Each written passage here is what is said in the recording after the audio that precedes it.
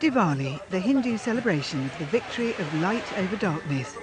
In electrical terms, this is a battle that continues across the land, with India's power industry struggling to meet ever-growing demand.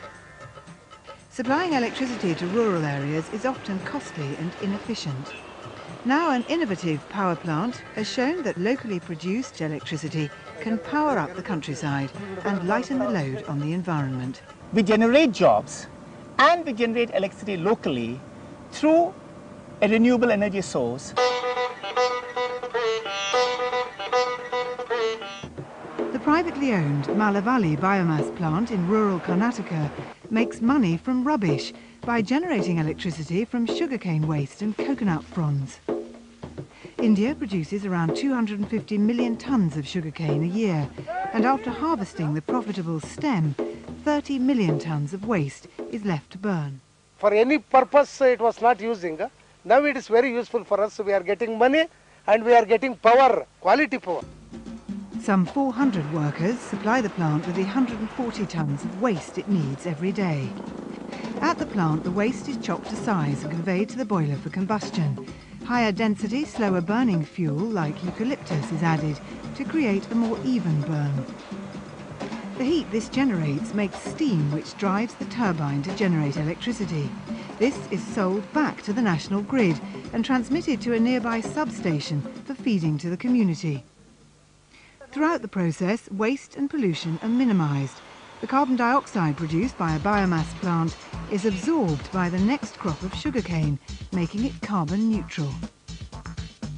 The ash residue is useful too. High and alkaline, it's composted at a nearby silo and turned into organic fertiliser.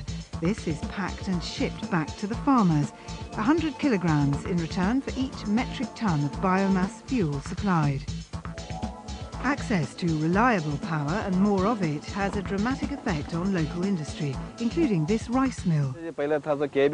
Voltage used to be a problem. There used to be power losses and we used to get power for only 6 hours. We had to use the generator, which cost double the money. It wasn't working out. Now, since we got the new power, we are at peace. I had one rice mill before. Since getting a better power facility, I've got 3 mills. People are getting jobs. A non-profit organisation, Gramina Abhivrudhi Mandali, or GAM, is run like a local council. Subcontracted to the Central State Distribution Utility, GAM trains locals in maintenance and monitoring of the power supply in 47 villages. Putting service centres closer to the customer has made paying cheaper and easier. Before, we used to spend 12 to 15 rupees travelling to pay the bill, and it used to take a whole day. Now my husband bikes to pay the bill and is home within an hour. If Malavali's success was replicated across India, it could mean 100 billion extra kilowatt-hours of electricity a year, enough for 200,000 rural villages, with few environmental side effects. We want to see this GAM as well as Maravali power plant as a model of India.